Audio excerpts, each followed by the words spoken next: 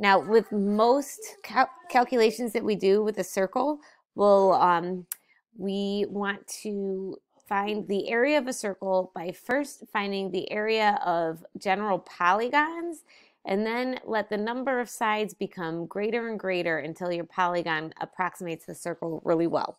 So let's start out with calculating the area of a regular polygon.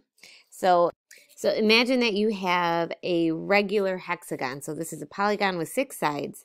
Let me draw in the center here, and connect each vertex to the center of the polygon, and that will give you exactly 6 triangles, right? And if this is a regular polygon, that means that all the sides are the same length. So let's suppose that all sides have length S.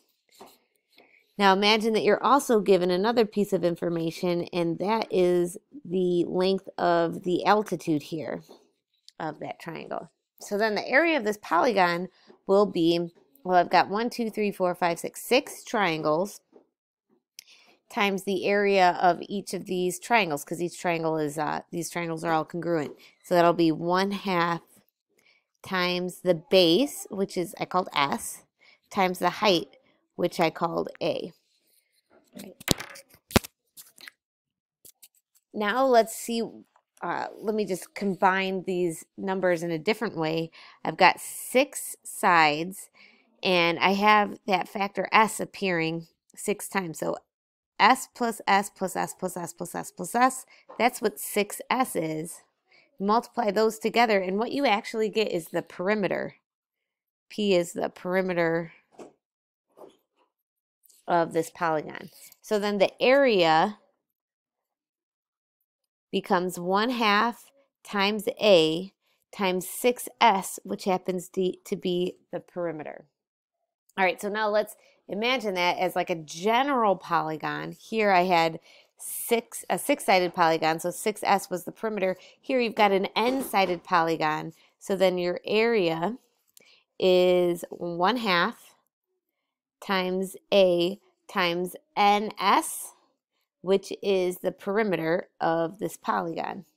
So now, if you have a circle, which is approximated by an n-sided polygon, then the area is approximately 1/2 times A, which is very close to or equal to the radius of the circle, and then times P, which is the perimeter of the polygon. Now, as you let the number of sides of the polygon get larger and larger, then you approximate the, then we're approximating the circle.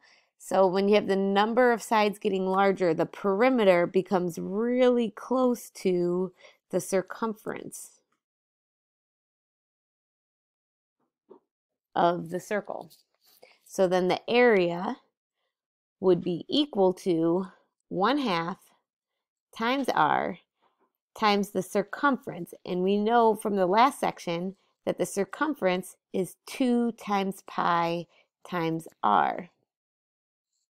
Now 1/2 times 2, those cancel, become 1. So my area becomes pi times R, which is R squared. So this is where that formula, the area of a circle is pi R squared, comes from. All right, now thinking about this same formula, what if you wanted to find the area of just a sector of the circle, and you know what the angle measure of that sector is? So the area of a sector will then be some fraction of the whole area. So the fraction will be given by the ratio of the angle to the complete revolution. So it'll be this fraction, theta, whatever that angle is, over 360 degrees, that fraction of the total area, which is pi R squared.